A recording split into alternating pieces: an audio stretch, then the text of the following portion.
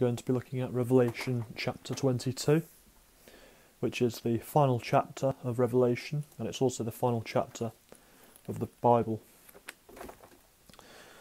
And we're going to go ahead and read chapter 22, and as we do, we're going to go through verse by verse and try and understand and exposit what's being said in this final chapter of the Bible.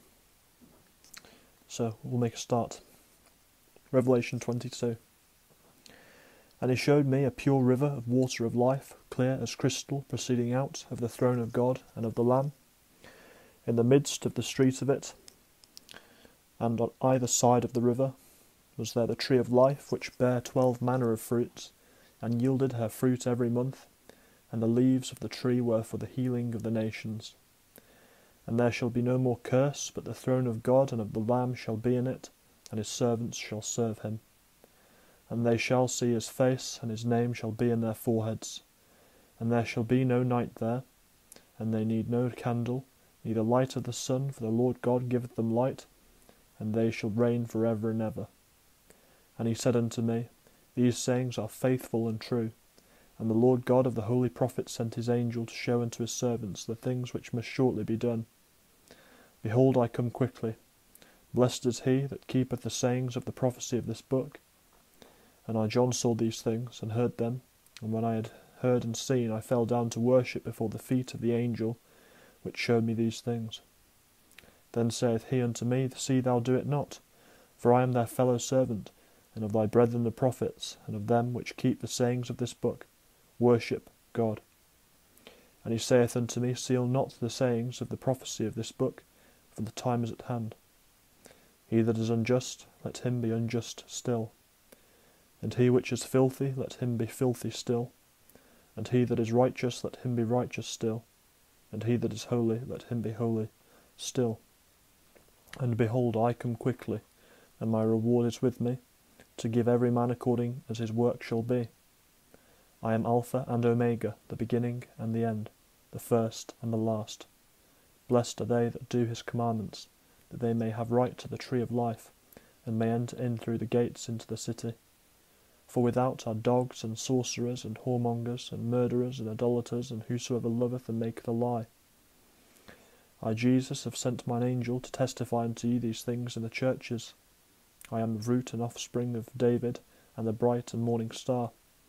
And the Spirit and the bride say, Come. And let him that heareth say, Come. And let him that is athirst come. And whosoever will, let him take the water of life freely. For I testify unto every man that heareth the words of the prophecy of this book. If any man shall add unto these things, God shall add unto him the plagues that are written in this book. And if any man shall take away from the words of the book of this prophecy, God shall take away his part out of the book of life, and out of the holy city, and from the things which are written in this book. He which testifieth these things saith, Surely I come quickly. Amen. Even so, come Lord Jesus. The grace of our Lord Jesus Christ be with you all. Amen. So, as we've read, there are several key subjects of Revelation 22. We have out here in eternity the New Jerusalem and the waters of life, the tree of life. And we have a final warning and admonition to the reader. But we'll make a start with verse 1. And he showed me a pure river of water of life, clear as crystal, proceeding out of the throne of God and of the Lamb. So, from this verse we see that there's a river of water of life proceeding out of the throne of God. The Lord will be sat upon his throne, and this is where this river will originate from. And this water is the water of life, and we read of this in Revelation 21 and verse 6. Which says this, And he said unto me, It is done, I am Alpha and Omega, the beginning and the end. I will give unto him that is athirst of the fountain of the water of life freely.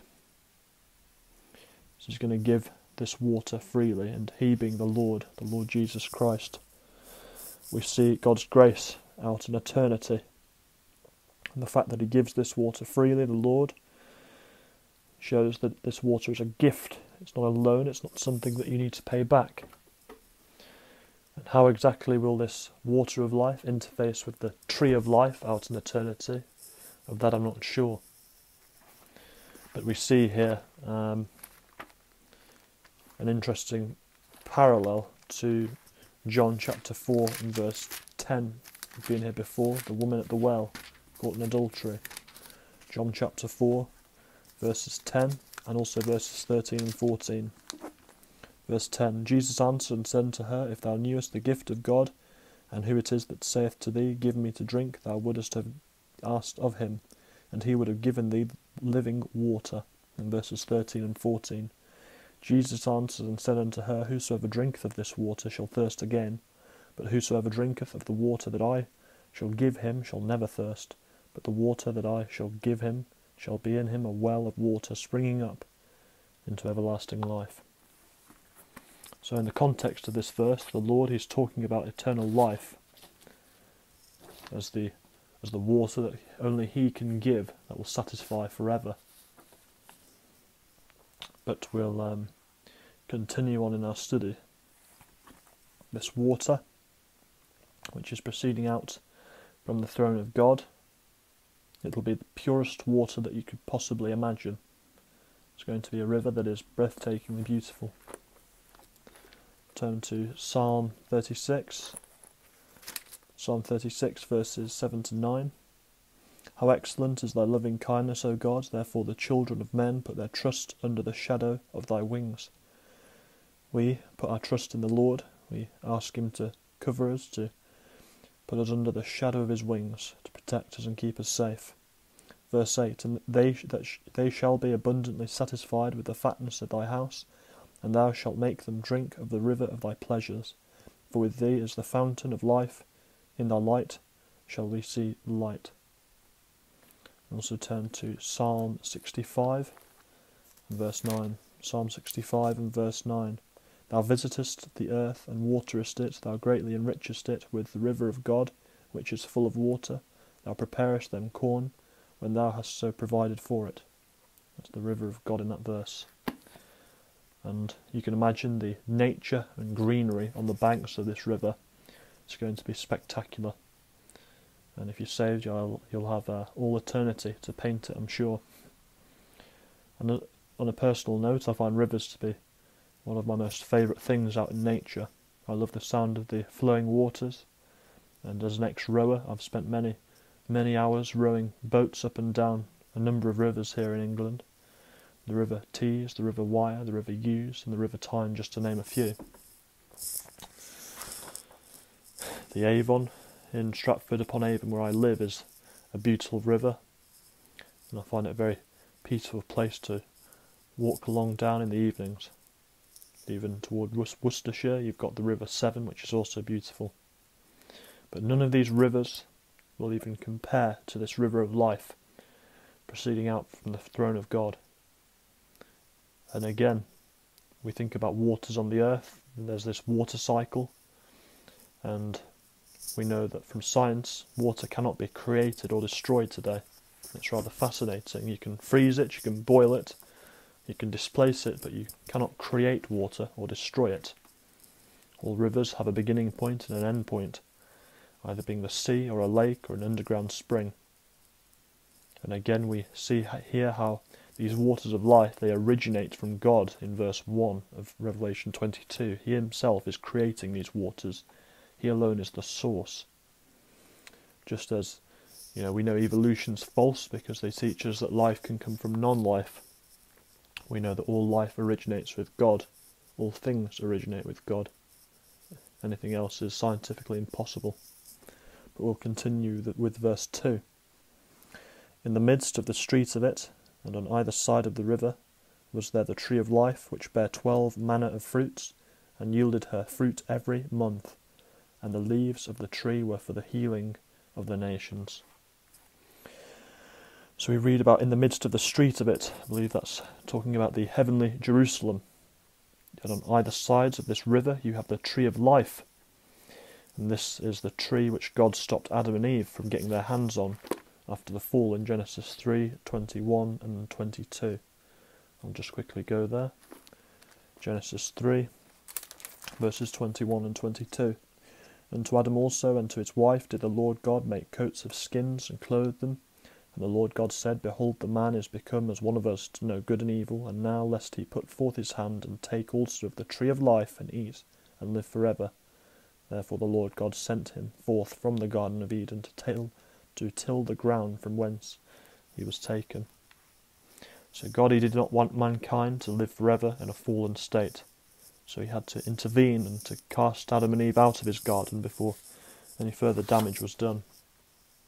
We know that the fall of man alone has had untold consequences for all of mankind.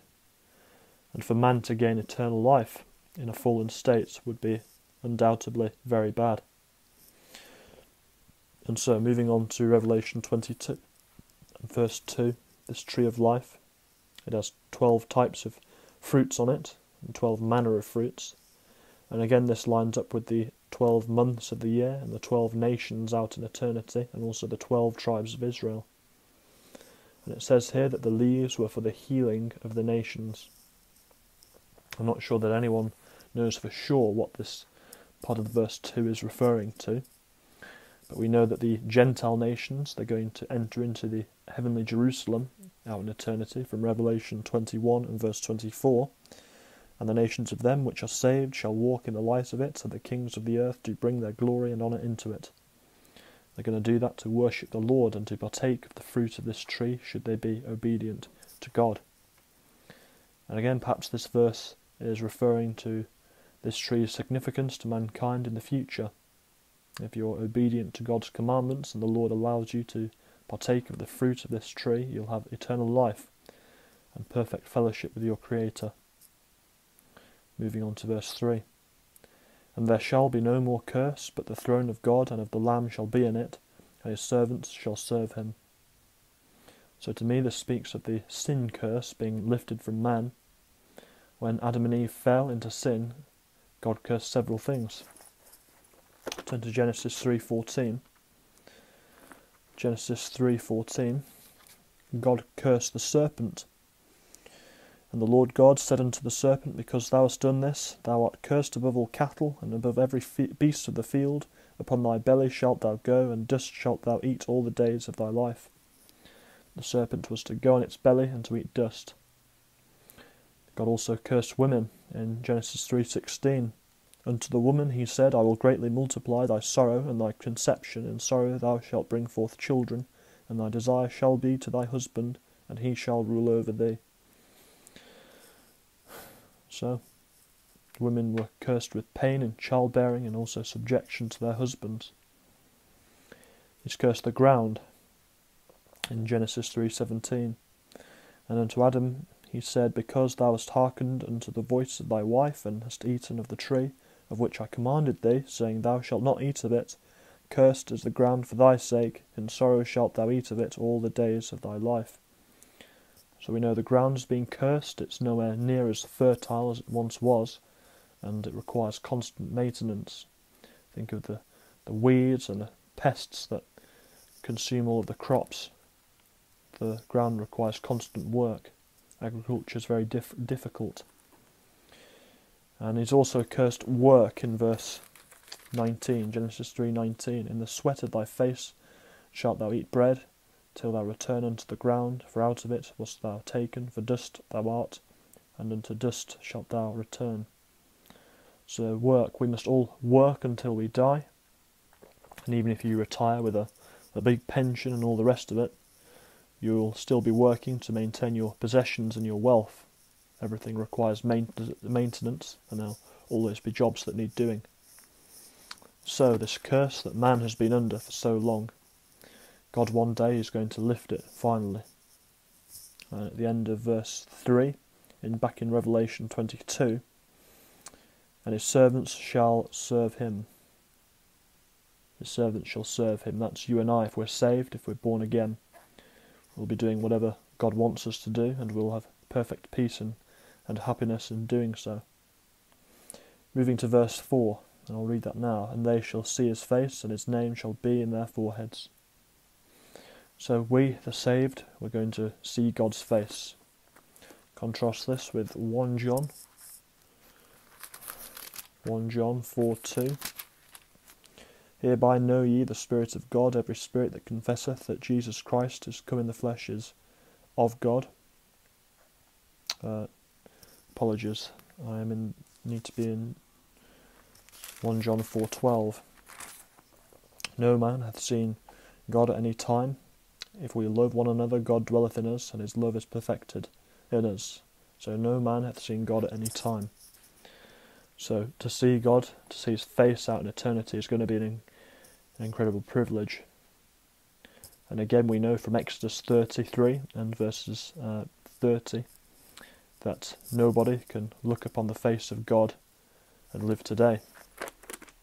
Sorry, not verse 30, verse 20. Exodus 33 and verse 20. And he said, Thou canst not see my face, this is the Lord speaking, for there shall no man see me and live. And the Lord said, Behold, there is a place by me, and thou shalt stand upon a rock, and it shall come to pass, while my glory passeth by, that I will put thee in a cleft of the rock, and will cover thee with my hand while I pass by. And I will take away mine hand, and thou shalt see my back parts, but my face shall not be seen. God had to protect Moses when he passed by. And I believe that we'll also have a new name in heaven because of this verse, and we'll have the Lord's mark in our foreheads. Again, we know that Satan, he counterfeits this mark with the mark of the beast, down here in the tribulation period, with this mark, this microchip, or whatever it's going to be in the forehead. He certainly knows the scriptures very well indeed. Back to Revelation 22 and also verse 5.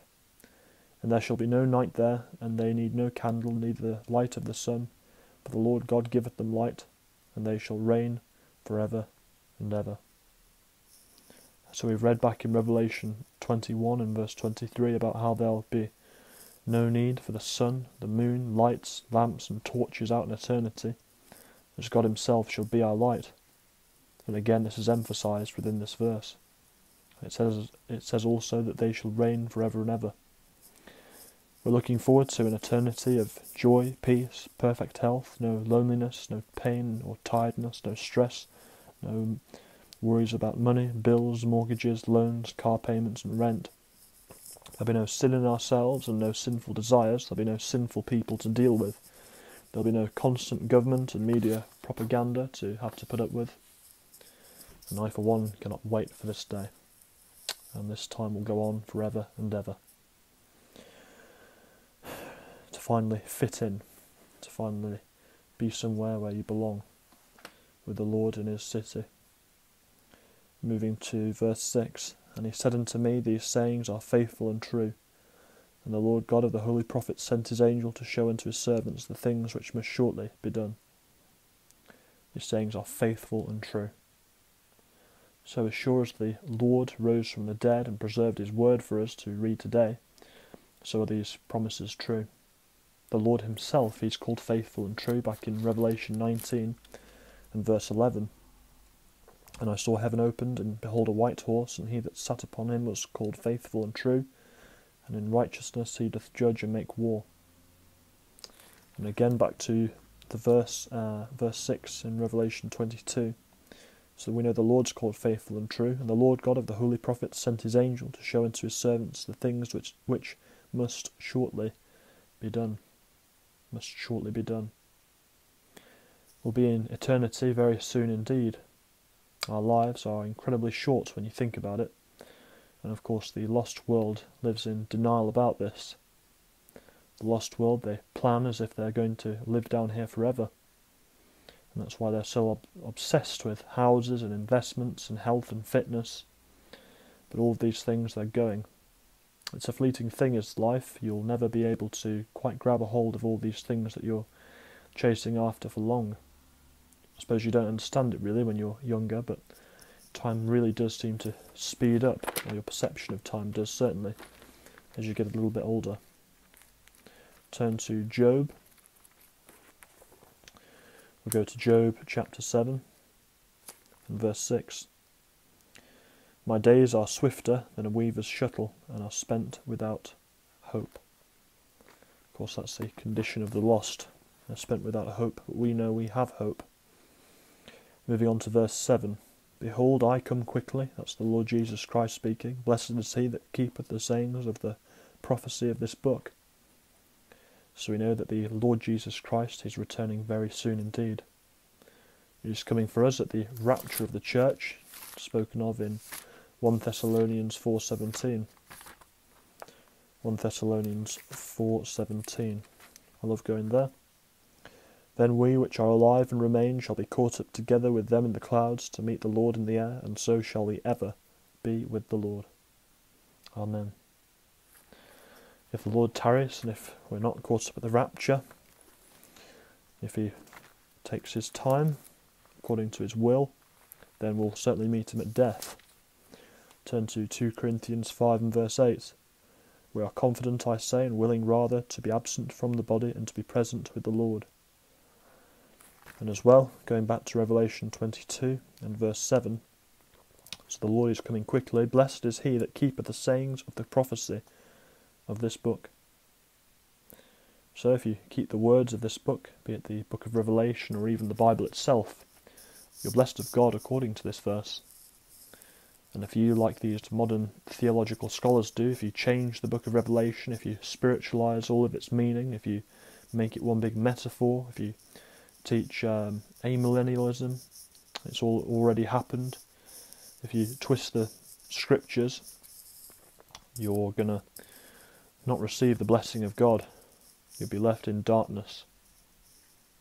And what Christians who subscribe to these false doctrines, what they must be thinking about the world today, if they truly believe that, they've replaced Israel, along the lines of replacement theology, and if they believe that they're bringing in the kingdom, if they're looking at the world today and seeing all of the apostasy and all of the sin and all of the wickedness and this new world order coming to rise, what they must be thinking, it must be quite depressing, really.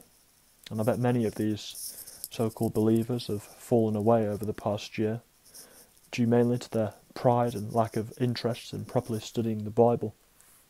It's a great shame, but what you believe shapes you, and doctrine is the most important thing, really, in the Christian life.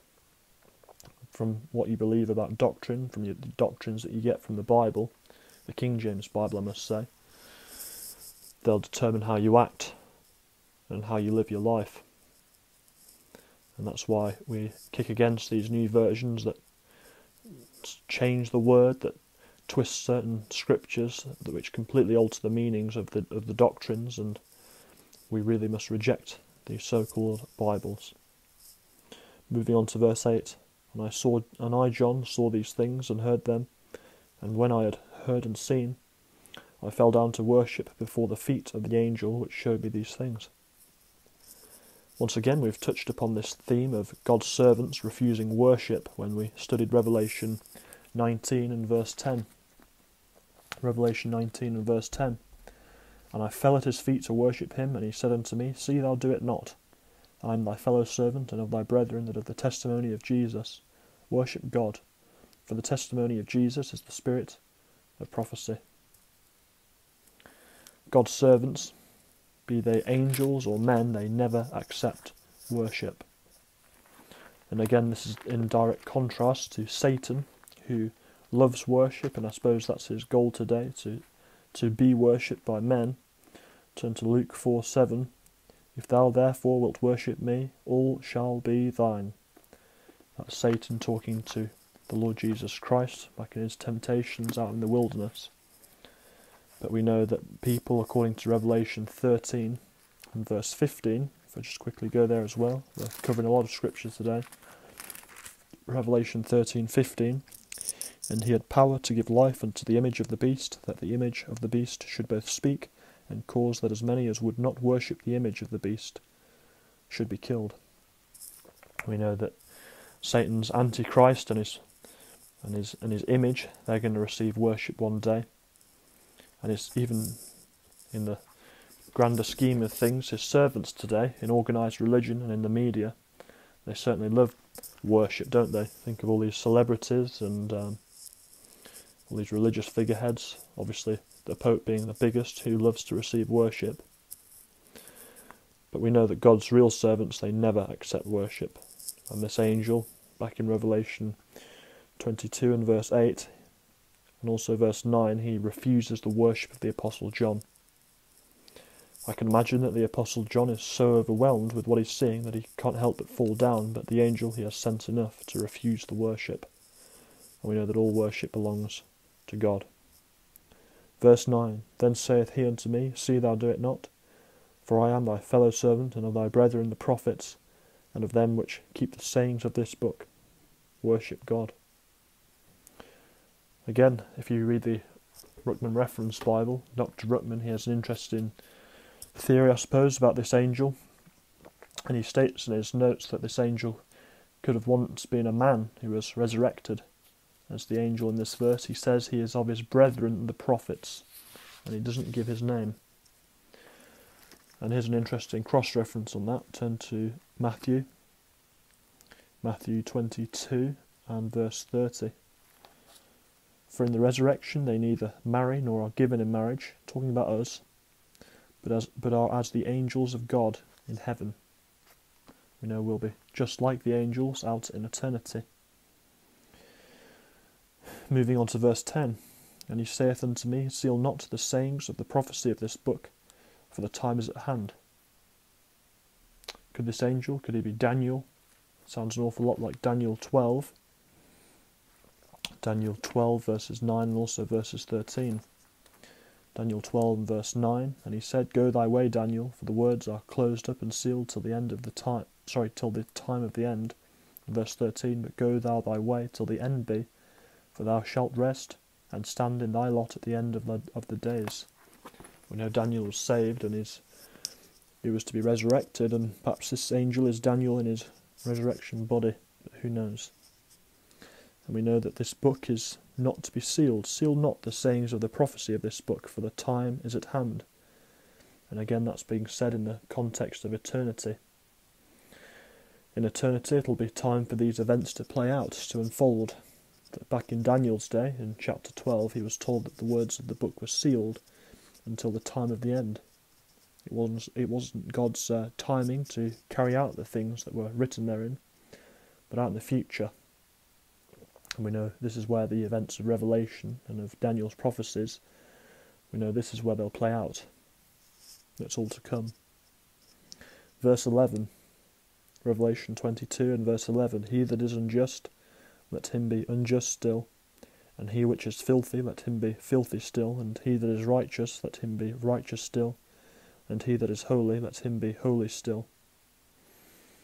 So, just from this verse alone, verse 11, I suppose as instruction in righteousness for us Christians, we choose how we want to live today. When the Lord catches us up, will we be unjust and filthy, or will we be righteous and holy? And we know the Lord is coming back very soon, and we must all make a choice. If we're saved, will we live for the Lord, or will we allow sin to ruin our lives and our testimonies? It's a daily battle that we all must fight, and it doesn't end until we're dead. If you're lost when the Lord returns, woe betide you. It'll be too late to get saved then, and it'll be too late to seek forgiveness and mercy. So we've all got a choice to make. Salvation, it is the most urgent decision a person needs to make in life, and the younger you get saved, the better. And I wish I'd been saved in my early teens. It would have saved me many years of wasted time and sin and poor decision making.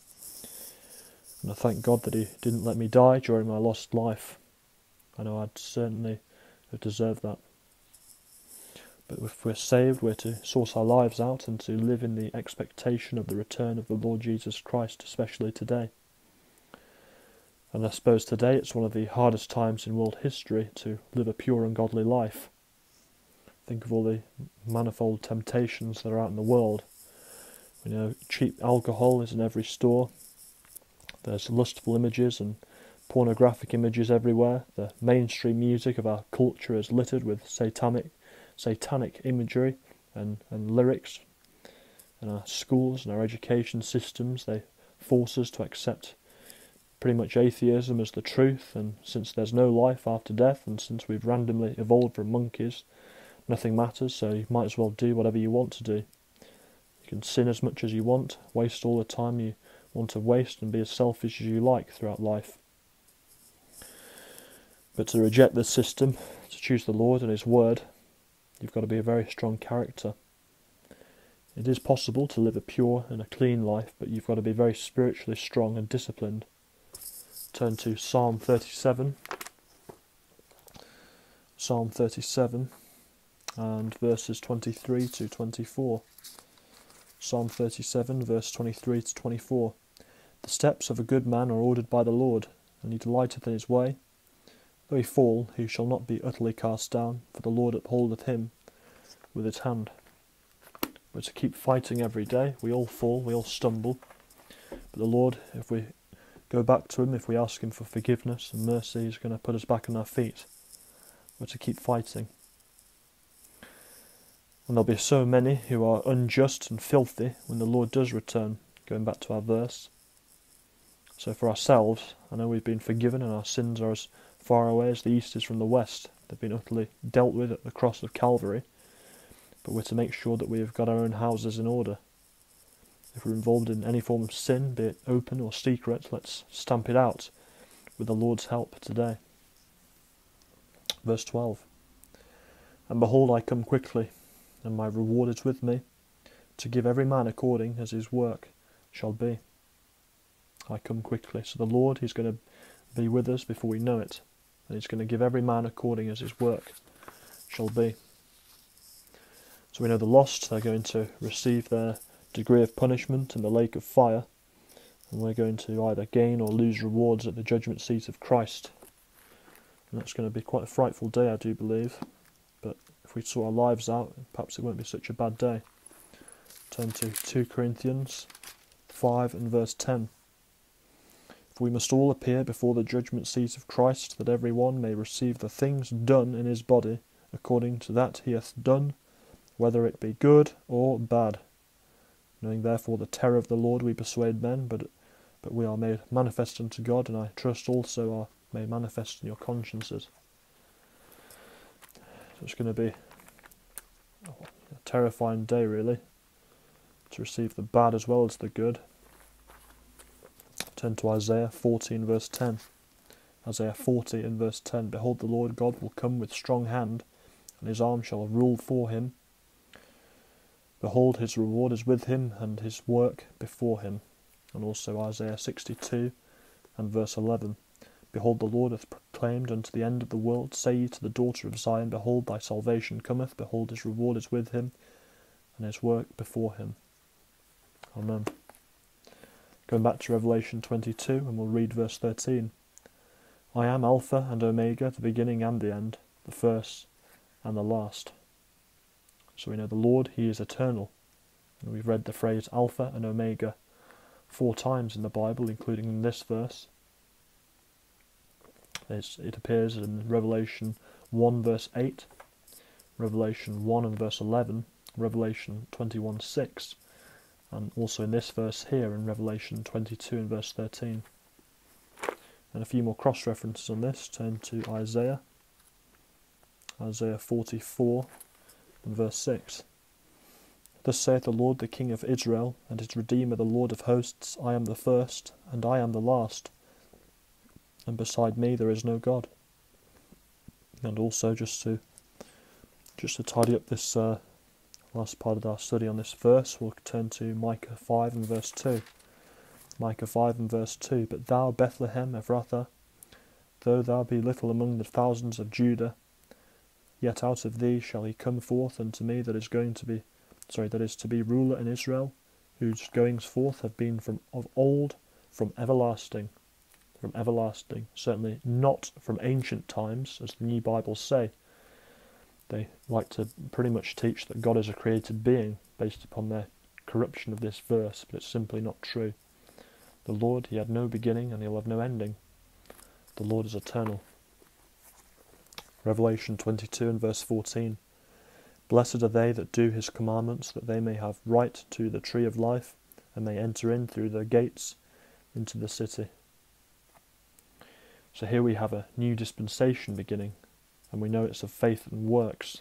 We've got commandments that must be done there of your works. How these modern scholars and even amongst King James circles, they kick against this, but it's so plain to see. You must do the commandments of God to have right to the tree of life. And again, another good example is, even this mark of the beast. If you take this mark of the beast out in the tribulation, you're going to go to hell. You're going to go to the lake of fire. That's something you can do. It's a work. You've got to resist this. If you accept it, and if you don't fight against this system and you go along, you get chipped, you get this mark, you cannot be saved. And again, they defend this with pretty much a Calvinistic doctrine of, well, the elect, they're not going to accept this mark of the beast. Well, I think you're really going far out there. And based upon what we've discussed before in previous studies, we can see faith and works are present throughout this tribulation period. So blessed are they that do his commandments. So we've got works, that they may have rights to the tree of life and may enter in through the gates into the city. So this tree of life, it was denied to Adam and Eve, as we read back in Genesis 3, verses 22 and 24. But the nations, they're going to enter into the gates of the heavenly Jerusalem as part of their worship of the Lord out in eternity, as we read of back in Revelation 21. And they'll need to do the commandments of the Lord to be allowed into this city, and then they'll be allowed to eat of this tree to gain eternal life. We know that these nations, they gain eternal life from the tree of life, whereas we Christians, we gain eternal life through the tree of death, if you like, and that's the cross of Calvary. Turn to Galatians 3:13. Galatians 3:13. Christ hath redeemed us from the curse of the law, being made a curse for us, for it is written, Cursed is every one that hangeth on a tree. Moving on to verse 15, Revelation 22:15. For without are dogs, and sorcerers, and whoremongers, and murderers, and idolaters, and whosoever loveth, and maketh a lie. So again, the Bible describes the people who will not be allowed into this city. We have dogs. I believe this speaks of foul and dirty people who act like animals, the unsaved. And this is typical of unsaved men. And our culture at the moment is obsessed with dogs. Most women today are more interested in their dogs than they are in their children or in having children. We know the market for dog accessories, doggy daycare and grooming is worth millions and millions of pounds and dollars. It's a very weird obsession, and the Bible never has anything good to say about dogs. They're unclean animals for the most part, so I think there's a spiritual dimension to this. Turn to Philippians 3 and verse 2. Beware of dogs, beware of evil workers, beware of the concision. Turn to Matthew 15 and verse 26. Matthew 15 and verse 26. But he answered and said, It is not meet to take the children's bread and to cast it to dogs. The Lord's calling these Gentiles dogs. They're dirty. Turn to Matthew 7 and verse 6. Give not that which is holy unto the dogs, neither cast ye your pearls before swine, lest they trample them under their feet, and turn again and rend you. Talking about these filthy people who hate God and reject him. Turn to Isaiah 56. Isaiah 56 and verse 10. His watchmen are blind, they are all ignorant, they are all dumb dogs, they cannot bark, sleeping, lying down, loving to slumber. Yea, they are greedy dogs, which can never have enough, and they are shepherds that cannot understand, they all look to their own way, every one for his gain from his quarter. Talking about those in organised religion who are neglecting their responsibilities, they're described as dogs. Turn to Psalms. 22. Psalm 22 and verse 16. Psalm 22 and verse 16. For dogs have compassed me, the assembly of the wicked have enclosed me, they pierced my hands and my feet. This is the Lord describing those who have crucified him. And finally turn to 2 Peter 2 and verse 22. But it has happened unto them according to the true proverb, the dog is turned to his own vomit again, and the sow that was washed to her wallowing in the mire. And this is describing unsaved men who get a head knowledge of salvation but never truly get born again. So dogs. It's not a sin to have a dog, of course. You can have a pet, but I think this obsession with dogs and this real elevation of pets and animals in today's society, I think it's very perverse. But will continue. People treat them as humans almost. For without our dogs and sorcerers, again we have those who practice magic and witchcraft. It's rife today. If you think about all these drugs and these New Age rituals people get involved with, even think about the Mass of the Roman Catholic Church, that's a form of sorcery. Moving on. So without dogs and sorcerers and whoremongers. So these are habitual fornicators. And again, this is pretty much the norm today. No commitment, no purity, no need for marriage. Just walk out on your kids whenever you please. Just cheat and lie your way through life, right up until the end. We've got whoremongers outside and murderers too. Murderers. So we've got a generation of kids today who've grown up with Call of Duty, Grand Theft Auto and all of these sick movies. Kids, they spend hours and hours and hours playing games when all they're doing is shooting people and killing people. And nobody bats an eyelid anymore to violence and gore. And again, it's so realistic now on these games and TV shows that it'll turn your guts and make you feel sick just watching it. And that's why these young teens are able to stab and to kill each other in these cities without a shred of remorse. And we live in a world full of murderers.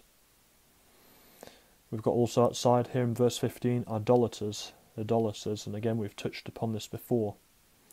In the West, think the USA, the UK, Australia, New Zealand, Western Europe, people, they mainly worship money and pleasure. You think self-gratification, that's doing things that you enjoy, you get pleasure out of. Self-propagation, that's pretty self-explanatory, doing things that, produce more people. And self-preservation, protecting yourself. Most people, they'll never act outside of these three confines for the most part. And we'll continue with the rest of this verse. And whosoever loveth and maketh a lie. Whosoever loveth and maketh a lie. We know billions, they love lies today. Think of Catholicism, atheism, evolutionism and Islam. And many have made a fortune out of Christians by lying to them. Christians who reject their Bibles, who aren't studying, who are very weak and shallow in their doctrines. They've been fleeced. You think of Kenneth Copeland, Joyce Meyer, Joel Osteen, all these prosperity preachers. Well, there'll be absolutely no sin permitted in the heavenly Jerusalem. Those who want to live in these sins will never be allowed into this city. Verse 16, I, Jesus, have sent mine angel to testify unto you these things in the churches. I am the root and the offspring of David, and the bright and morning star. So this is the beginning of the final admonition or warning to those who read this chapter of the book of Revelation. We see here of how the Lord Jesus Christ, he sent his angels to pass this message on to the churches, the literal physical churches of Revelation 1, 2 and 3, and also all of the Christians who read the scriptures. The Lord, he's talking to his churches, and verse 17 points to salvation being a free gift without works, which is indeed the case today.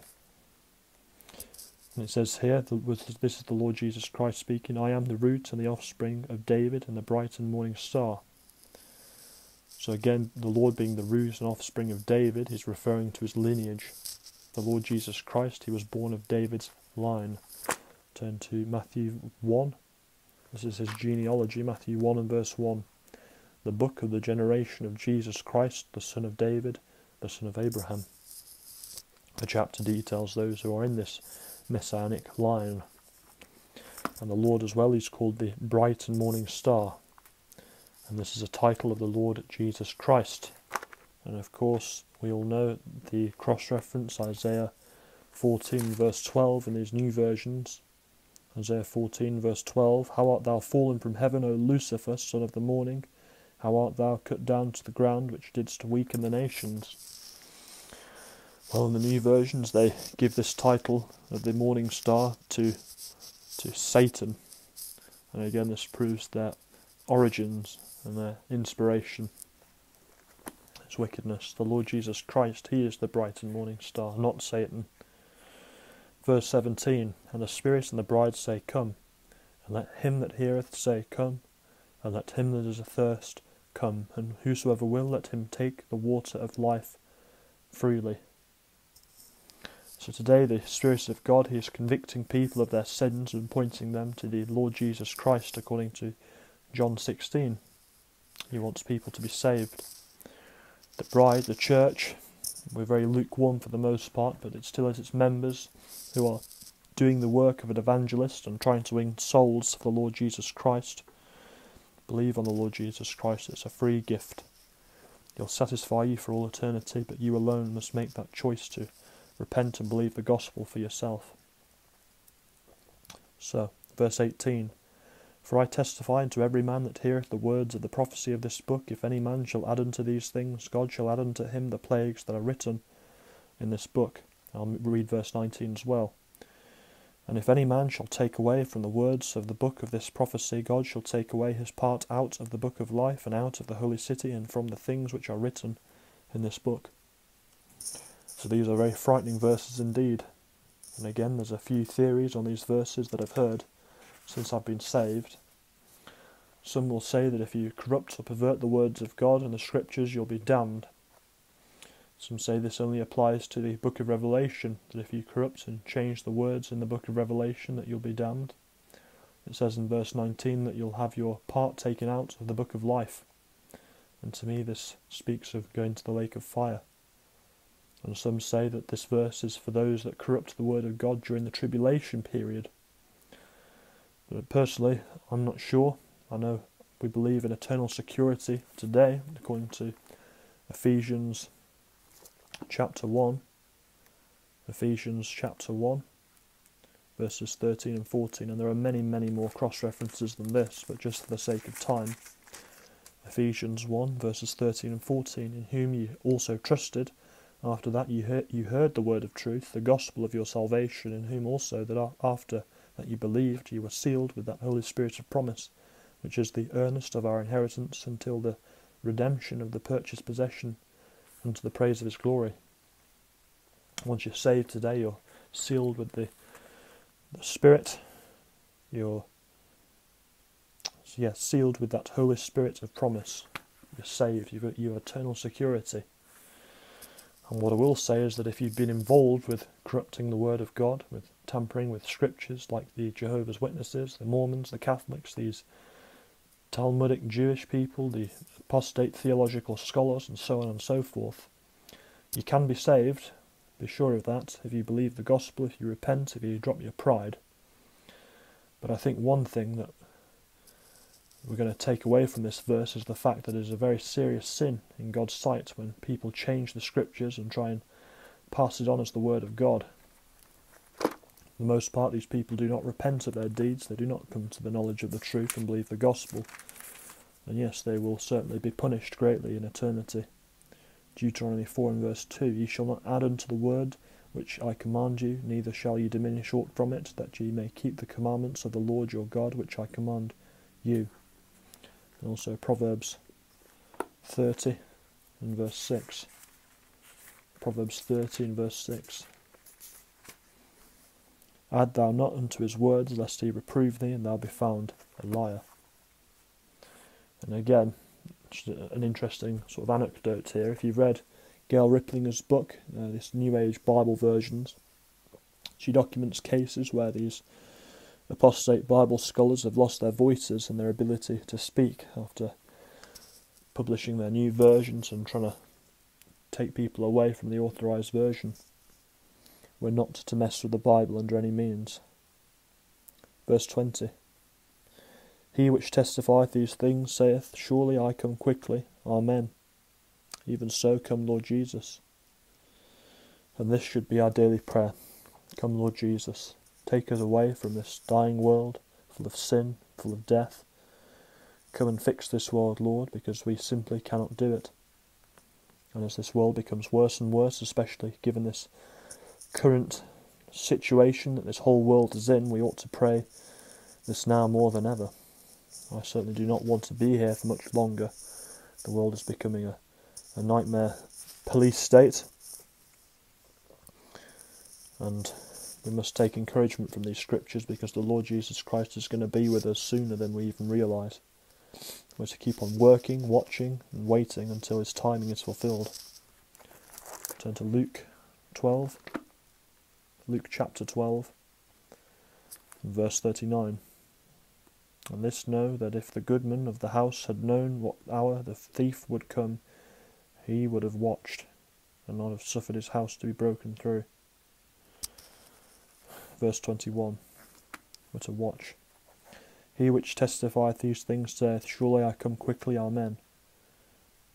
Even so come Lord Jesus. Verse 21, the grace of our Lord Jesus Christ be with you all. Amen. And this is the last verse in the Bible. And may his grace be with us all, as we all certainly need it. Amen.